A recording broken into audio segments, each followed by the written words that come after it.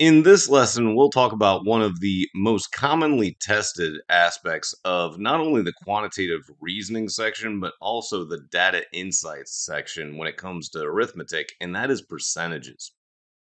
So let's first just define what a percent is. And it literally comes from the French per cent, which means out of 100. Per meaning out of, cent meaning 100. And a percent is always defined by another value. So the phrase 20% is ultimately meaningless without a comparison factor. But 20% of 30 is 6, because that's what out of 30 is 20 out of 100 commensurately. So let's talk about how we can estimate percentages. The first step is to take 10% or 1% of a number by shifting the decimal left one or two places. So 10% of 30 will become 3, because you can see technically the decimal point in 30 is after the 0 in the units digit, and you just shift that left, keeping the zeros after, and you get 3. Then you can multiply or divide your 10% or 1% result to reach your exactly sought percentage. So, for instance, if we wanted to go from 10% of 30 to 20% of 30, we do 10% of times 2 is going to be 20%, and 3 times 2 would be 6. So, therefore, we know that 20% of 30 is 6. And percents ultimately enable easy mental manipulation. We talked earlier about how mental math is defined off of our biology of 2 hands, 5 fingers, 10 toes, and percentages fit within that paradigm. So you can easily determine what 20% more than x is by knowing that would technically be x plus 0.2x, or it's simply 1.2x. And 20% less than x is x minus 0.2x technically, so that would be 0.8x. So you can add or subtract percentages by just taking the value and multiplying it by 1 plus that x percent as a decimal. So for instance, 25% more than 40 will be 40 times 1.25, which becomes 50. And you can do that math a whole bunch of different ways. You can do 4 times 12.5 if you just remove 1 0 from 40 and shift the decimal 1.25 over. You can also make 1.25 into 5/4, and you know that 40 times 5/4, you do 40 divided by 4 would give you 10, times 5 would give you 50. There's a lot of manual manipulation things you can do with integers, decimals, fractions, and percentages. So practicing this kind of mental manipulation and doing it multiple ways can really help aid in your flexibility and approach on exam day. You can also subtract x percent from a value by taking that value and multiplying it by 1 minus x percent as a decimal. So commensurately, 25% less than 40 is going to be 40 times 0.75, which is 30. And again, you can see that by multiplying 40 by 0.75 directly. You could also do 40 times 3/4, because 0.75 would be 3/4 as a fraction. And that 40 divided by 4 would be 10. 10 times 3 would give me 30.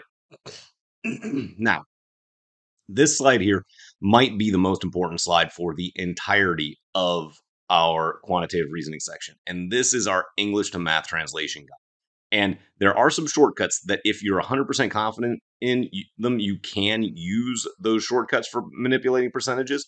But if you follow this guide, you are guaranteed to get to the actual translation, and it can save you from making mistakes. Of course, the word what is our unknown, so we represent that mathematically with a variable, usually x. The word is, or any form of the English verb to be, so was, will be, is equals, the equal sign. Percent, or the percent symbol, is going to be to divide by 100 or shift the decimal left 2 places, as we've been discussing thus far. The word of means to multiply, and this is one of the most commonly mistaken pieces of the English to math translation, and you can think about it in this way. If I have 4 of x, that means 4 times x. Out of means divide. So if I have 5 out of 7, I take 5 and divide by 7. If you see the phrase what percent or the expression x with the percent symbol, you must write out x divided by 100. You cannot just shift the decimal left 2 places in the value, because you don't know where the decimal lies in the variable x or whatever letter it may be. And if we take a look at this expression, trying to figure out what percent of 10% of 35 is 70, you may be thinking, okay, I can work this through some manual tricks if I had a calculator. But remember, on the quantitative reasoning section, you do not have a calculator. So you're more likely going to want to go very deliberately and translate word by word. So the what percent becomes x over 100. The of becomes a multiply. The 10% becomes 0.1. Of becomes multiply. 35 is just 35. Is an equal sign. And 70, of course, is just 70. And you can just translate directly across. And now it's just a matter of combining terms. So the x and over the 100, we could just make that x times 0.001 instead, because you just divide 0.1 by 100, insert the two zeros after the decimal but before the 1, times 35 is equal to 70. Now we know we generally prefer to manipulate integers rather than fractions or decimals, so we multiply the whole equation by 1,000 to get rid of that decimal on the left-hand side. We get 35x is equal to 70,000.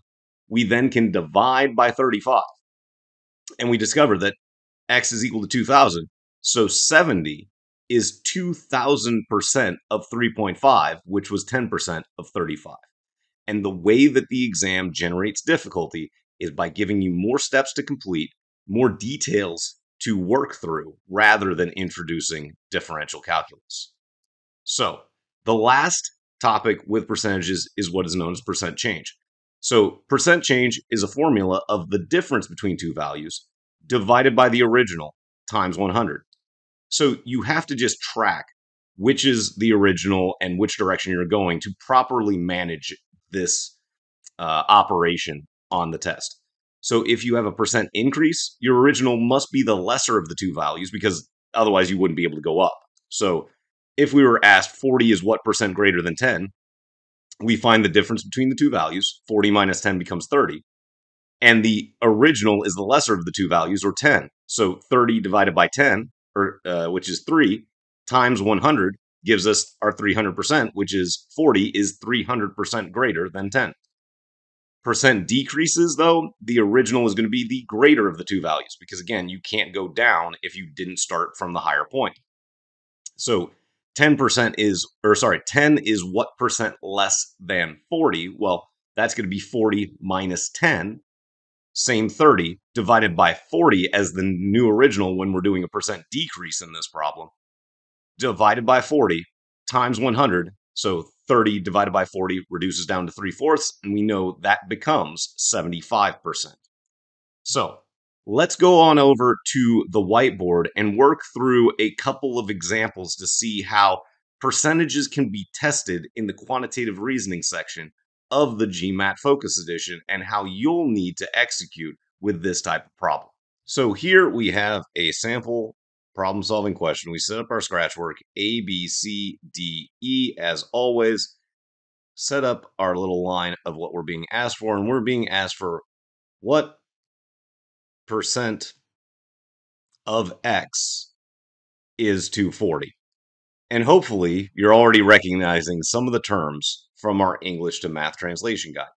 And we're going to write in our answer choices here because they are simple numbers, but it's generally pretty difficult with a relatively apparent set of English to Math translations to back solve or alternatively model the problem. They're designed in such a fashion that you're probably going to want to do the technical math when they're not really hiding the words, right? This is a relatively short little expression in English, and we should be able to translate it. So we'll start from the beginning, taking notes as we go. So 60% becomes 0.6 because 60, shift the decimal over 2 places, 0.6 of, so times 200, is means equals 40%, so 0.4, of means multiply, and x is x. So we've got to solve for x first, and the best way to begin that process is to get rid of the decimal. So I'm going to multiply both sides by 10 to get to where we've now got 6 times 200 is equal to 4x. 6 times 200, of course, is going to be 1200, and that's going to be equal to 4x. Divide both sides by 4 to discover that 300 is equal to x. So now we've got to go translate the second half. So what percent, I'm not going to use an x here because I already have an x, but we'll say a over 100 for the what percent of means multiplied of x, and we know x is equal to 300 here, is equals 240. So now I can just cancel the 300 with the 100 to get down to 3a is equal to 240. And we divide both sides by 3 to discover that a is equal to 80, and 80, or sorry, 240 is 80% of 300. So when you're working with any clear algebra or English to math translation, just go very deliberately. And you can see there's a decent number of steps in this problem, but none of them are all that difficult, especially arithmetically. And you just have to be careful and make sure that you're going deliberately through it. And you don't really have to think about what the different pieces were. You just know that when you solve for A, because of the way you structured it, that's our answer. And you can, double check it and go, yeah, 240 is 80% of 300, but there's no real need to. So let's scroll on down and take a look at one more example here. So setting up our scratch work, we've got A, B, C, D, E here, put a little line over top.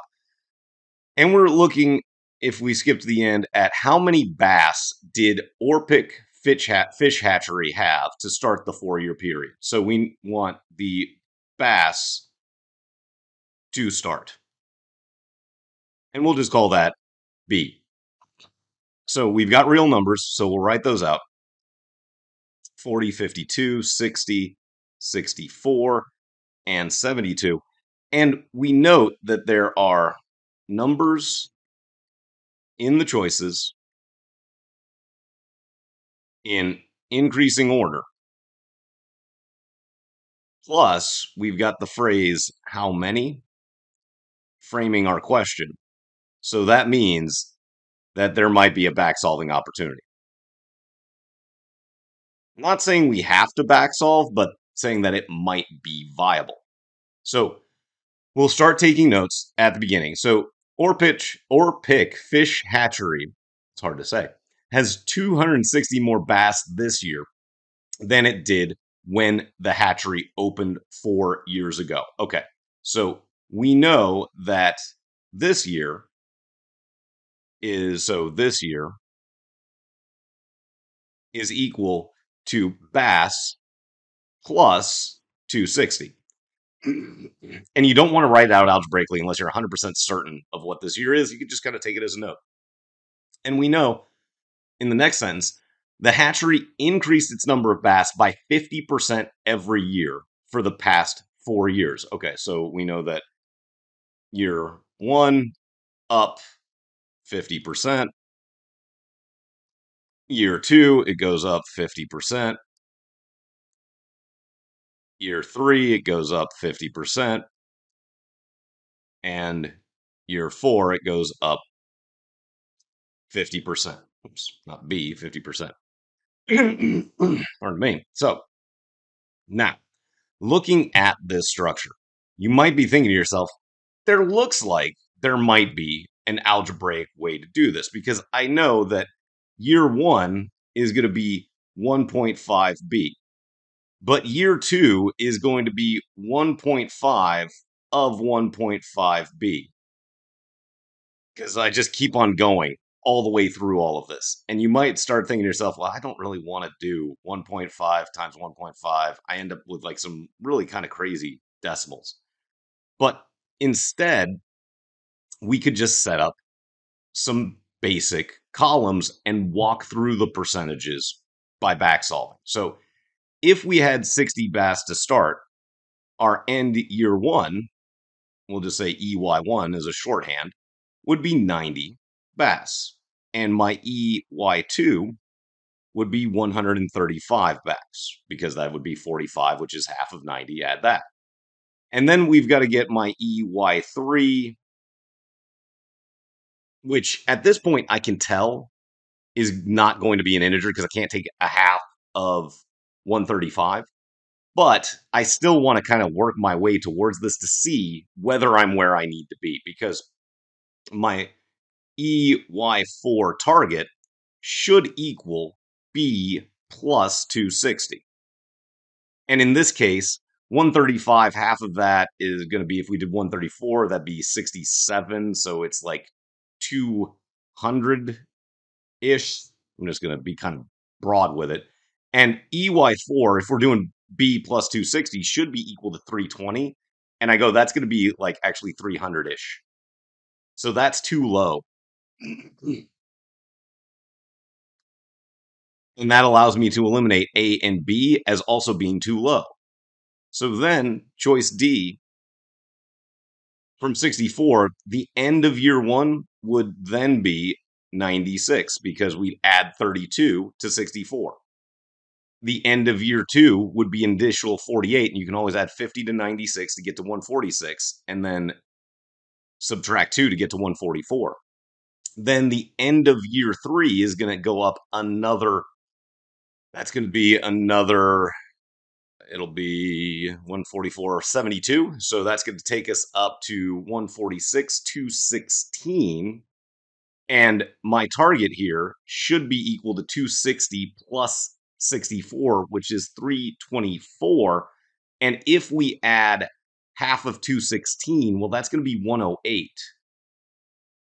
And sure enough, if we add that up, we get 216 plus 100 is 316, plus another 8 is exactly the 324 that we sought. So we can confidently pick D at this point, recognizing that with word problems, it may be harder to do some of our English to math translations, or we might just look at our structure and go, I don't really want to be multiplying all these decimals together.